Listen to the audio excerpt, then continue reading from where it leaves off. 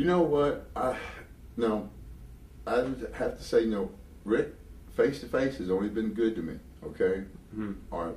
Saying that, first when I hear that, it sounds like a little disappointment from him because they're saying, now they could have twisted it to him, armed this different way. But well, Sid just now, we begged him and we told him we'd pay him.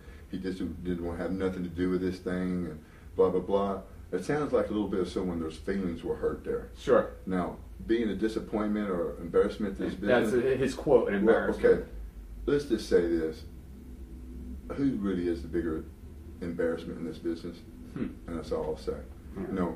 Is it someone who, like me, has only had really only one, thing over my head that was really not my fault, or him who's had a cast of stupid things he's done his whole life.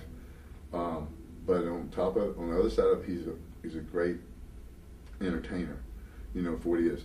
But for him to, have been that jealous, it could have been a lot of things. I don't mind saying this. In this business, since I've been in it, I've outdone Ric Flair 100 to 1 in drawing money, and that's what that's what the name of the game is. Mm-hmm. I've been main event where he had been really main event for a long time. I was main event 90% of my career, so even more than that. And when I wasn't main event, they put me in the main event anyway because Ric Flair and those people couldn't follow me.